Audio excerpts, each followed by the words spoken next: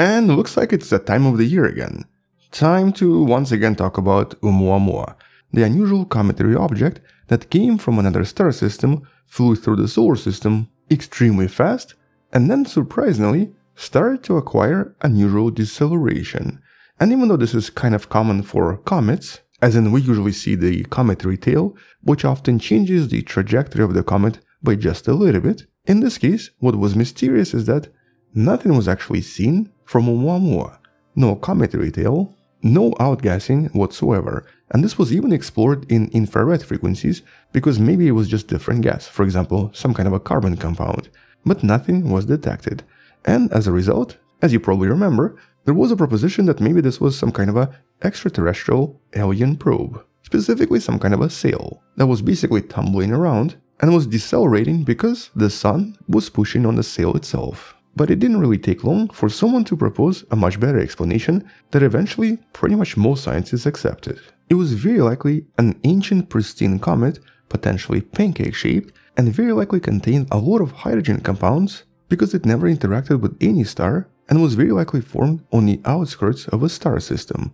And as a result, these hydrogen and helium emissions resulted in the deceleration we see. Now that story you can learn more about in one of the videos in the description. But what's even more important, we actually finally have a proof of this from right here in the solar system. Or I guess let me rephrase this. Someone just found 6 of these that seem to be in orbit in the solar system and have always been here, we just didn't really know about them. And even more importantly, we're actually going to be visiting one of them in early 2030s.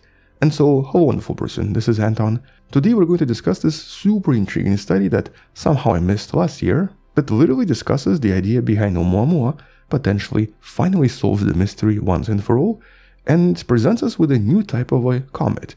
They actually refer to them as dark comets. Comets that have emissions that you just cannot see. Yeah, what is it with astronomers and their dark stuff? Dark matter, dark energy, dark comet? I'll never understand.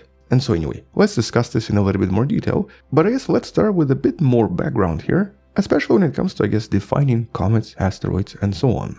Mostly because, unlike what you see, I guess, in textbooks, there isn't really a specific boundary between comets, asteroids, or a lot of other smaller rocks in the solar system. So for example, even though what you see right here is technically an asteroid, asteroid Bennu, NASA did actually discover that it seems to produce a tiny bit of deceleration as well from very small outgassing. So technically this is, I guess, what you would call an active asteroid. Here it seems to release approximately 1 gram of dust every 3 hours, mostly as a result of tiny outgassing, and though it does not produce a wide visible tail like around a typical comet, just the fact that it does outgas, by definition kind of makes it already intriguing and somewhat cometary. Although in this case it's unclear what's producing it.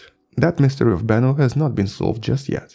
As a matter of fact, even Ceres, the largest asteroid, or technically a dwarf planet located in the asteroid belt, also produces a bit of outgassing as well. But for the most part, all active asteroids seem to be mostly so-called rubble piles, basically a collection of rocks that eventually assumed a single shape. The other famous example being the asteroid Ryugu. There are some additional discoveries from this asteroid that were made not so long ago, and you can learn more about this in the video in the description. And so because of this, it's kind of hard to define what a comet actually is. Is it just an icy object that produces a long tail, potentially formed on the outskirts of the solar system? Or is it something entirely different? And in that case, what exactly is an asteroid? Now, by one definition, it's basically an object that seems to lack volatiles, or basically ices, mostly because it was exposed to the sun for a little bit too long. But this definition also suggests that maybe many of these asteroids used to be comets as well. So maybe this is some kind of a transition stage. And so in a nutshell, there's really no clear definition or accurate description for what comets are and for what asteroids are. As a matter of fact, quite a lot of objects on cometary orbits do not seem to even produce any tails whatsoever, even though technically they should. And vice versa. Some asteroids seem to produce tails, even though they shouldn't. But this is of course super important to understand, because recent studies also discovered that a lot of this dust and a lot of this gas from the cometary tails might actually be responsible for a lot of organic and even non-organic materials that eventually resulted in life on Earth. This is actually the discovery from Ryugu that was made not so long ago. Mostly because a lot of these particles seem to eventually end up on various asteroids that then collide with various planets, including Earth. But let's go back to Oumuamua.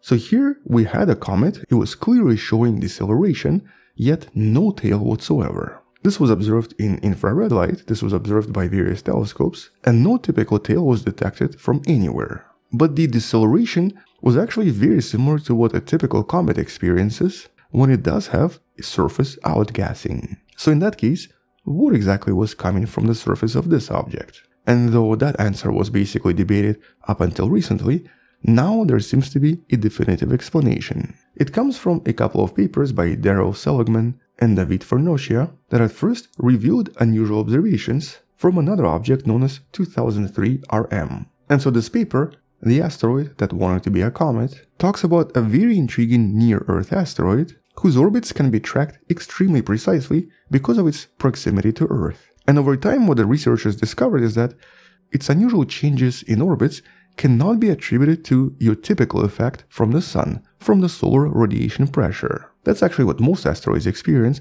when they orbit the Sun. This is actually known as the Yarkovsky effect, and you can learn more about this in one of the videos in the description. But in a nutshell, as the Sun warms up one of the surfaces of the asteroid, and as the asteroid spins around, those warmer sides start to actually emit tiny amounts of photons, which kind of serve as extremely weak rocket engines. This animation from NASA sort of helps you visualize what's going on here. And so it wasn't this. It was not the effect from the Sun that creates these miniature emissions. It was something else. But once again, no matter what they tried to look for, there was no tail, no cometary emissions. And so the initial proposition was that, okay, maybe it's kind of similar to Oumuamua, some kind of an unseen cometary outgassing. And possibly outgassing caused by sublimation of water that would actually be somewhat difficult to detect using the telescopes used in the study, unless the outgassing was extreme or also involved some kind of a carbon compound. And then it didn't take long to find 5 more of these objects, all 5 basically being near-Earth asteroids, and all previously assumed to be inactive objects representing something similar to Ryugu or Bennu. But all 5 had this unusual acceleration that could only be the result of outgassing, or I guess they were all alien probes. But in this case we do have images for some of them, and they do seem to be more or less spherical and asteroidy in the way they look. And one of the reasons these objects were assessed at first is because of their somewhat regular, non-peculiar orbits, and more importantly, they all seem to be relatively small and also have rapid rotation. And though it's obviously still unclear exactly what they are because they're so small, what this paper suggests is that these are essentially Oumuamua-likes. They're all very small objects, rotating very rapidly and emitting gas that's not seen very easily, which then changes their orbits just a little bit.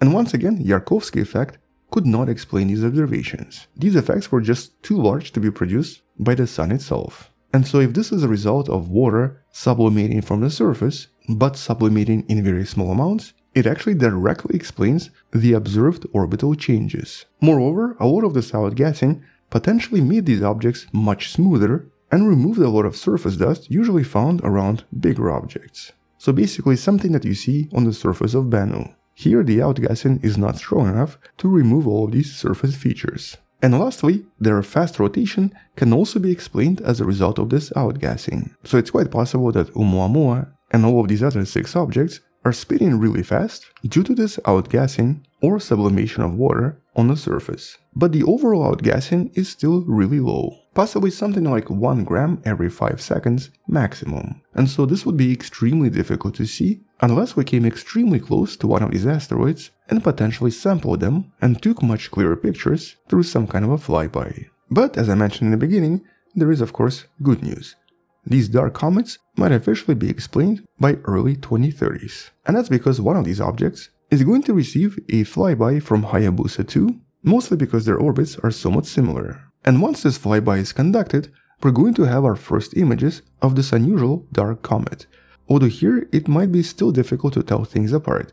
It's only 30 meters in size, or about 100 feet in diameter, and it does rotate really fast. It takes only 10 minutes to spin once. Nevertheless, by 2030s, we might finally have our definitive answers. And even more intriguingly, on June 1st of 2024, this unusual object is also going to be at its closest distance to Earth in the last few decades. It's going to be approximately 4.5 million kilometers away, but that's enough for maybe James Webb to take a look. So hopefully someone out there with access to the James Webb and interest in asteroids is going to point the telescope at this object and potentially finally see outgassing after all, which will very likely directly confirm the existence of these dark comets without even needing to go there. And that's because James Webb should technically see quite a lot of different compounds and quite a lot of different volatiles, including maybe water, CO2, and carbon monoxide. Or, if we see nothing, we might need a new mechanism to explain what's going on. But either way though, we have at least 6 of these right here in the solar system, and so Oumuamua doesn't really need to have any additional extraterrestrial, unusual, exotic explanations. On that note, once we actually find out something else, or maybe we hear some other updates about even more of these dark comets, we'll come back and talk more about this in one of the future videos. Until then, thank you for watching, subscribe, share this with someone who loves learning about space and sciences, come back tomorrow to learn something else, support this channel on Patreon by joining channel membership or by buying the Wonderful Person t-shirt you can find in the description. Stay wonderful, I'll see you tomorrow, and as always, bye bye.